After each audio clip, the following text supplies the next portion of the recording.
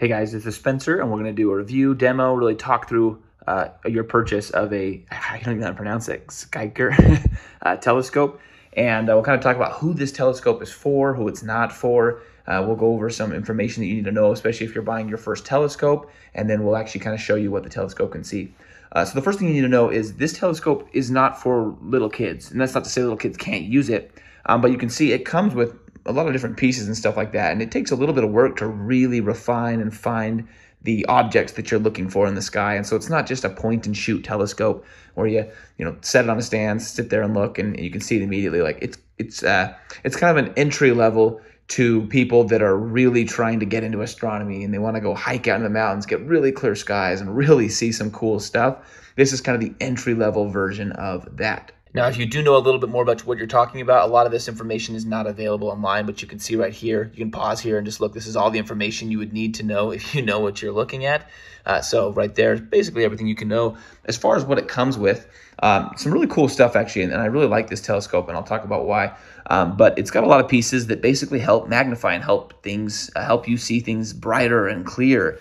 And so you can see right here, it comes with a Barlow lens that makes everything you see basically 3 times more magnified. It comes with what's called a zenith mirror, and that helps you, well, that just kind of helps in the process of things getting to your eye, of the image getting to your eye. It's got 2 different lenses, and you can see everything comes in, 2 different eyepieces, and you can see everything comes with covers, so you can cover, that's not the lid there, the lid goes right here. So everything can get covered up, kept nicely. Everything here has a cover. You can see everything is kept in a cover. And then it comes with a case, so you can put it in there, as well as the tripod and the main body of the telescope.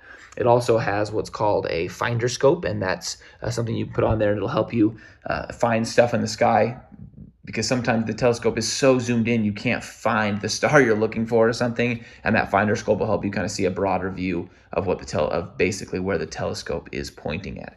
So it's got a lot of stuff. It only takes about 5 to 7 minutes to set up. We'll set it up here, and then we'll kind of talk through a few more pieces. But like I said, this is a great entry-level telescope, not necessarily for your 6-year-old to kind of stick in their window and point out and look at things every once in a while. But what I think really sets this one apart from some of the other ones that we've purchased and have online is this stuff right here. And this is what is going to make it, and I'll kind of show you the picture real quick before we set it up. This is what is going to make it so that you can use your smartphone and get pictures, which is what we really want to do when we see cool things like this, right? We want to be able to take a picture of it. And so it's got accessories that you can use, and then you can have a remote shutter here, and you can set it up so that you can take pictures of what you're seeing, which is awesome. So that's probably my favorite feature of this. All right, so overall setup took me about 5 to 7 minutes. You can see everything kind of cinches into place with these little screws right here. I've got everything in. I'm using the best magnification I can right now. We're going to go outside and look in just a minute. But I'll just kind of talk about real quick how the phone thing works. And so you can see right here, this is the phone, and it essentially just grabs around the back of the phone, and then you can see it's got a rotator, and so it rotates like this. Okay, and so you can put any lens, you can put this black part on any lens you want, and then you just rotate it in front of your camera, and then you'll go like this, and you'll slip that in instead of the current one.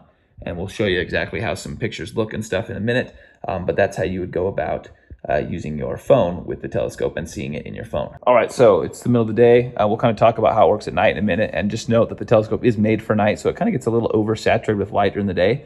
Then we're looking at the mountain a couple miles away up there. You can see, can't really see anything on the mountain. That's just, it's pretty far away. But just to kind of show you how it all works here, you focus manually, so you can go in and out with the focus right here. I didn't put on the finder at the top there just because we're looking at this stuff, but you could easily put that on there and use that. And then the way that this phone works, if you want to use the phone, is you can easily just rotate it. I just found something, so I don't want to rotate it off. But essentially, you'll stick the phone right there on there, and you'll rotate the phone right over the hole, and then you'll zoom in just a bit on the phone, and then you can tap on things to kind of zoom in. Now, it's a little out of focus right now, and so what you do, you can see kind of those are pine trees. I don't know if I can get the focus while I'm holding something, and while I'm holding the phone in my other hand.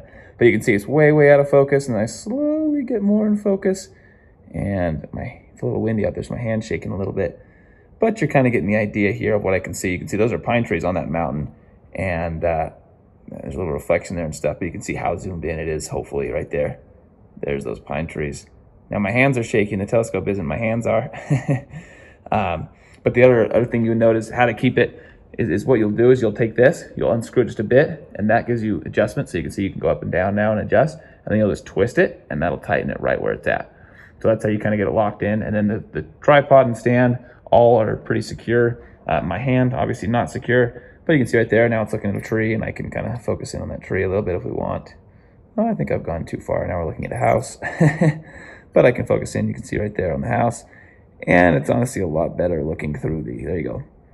Honestly, it's a lot better looking through the actual lens, but pretty cool that you can set your phone up, and if you have the right kind of phone or device, you can set it up to do, to leave the shutter open for a long time. You can capture all kinds of things.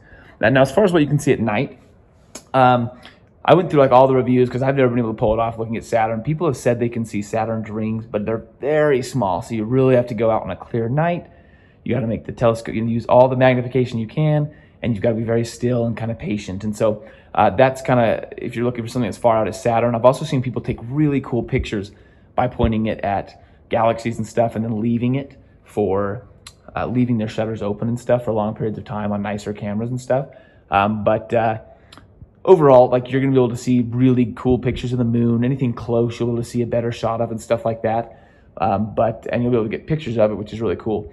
So yeah, really good entry-level telescope to take out. It's portable, takes out in the mountains, and you can get really good views of cool things, but also actually capture those moments.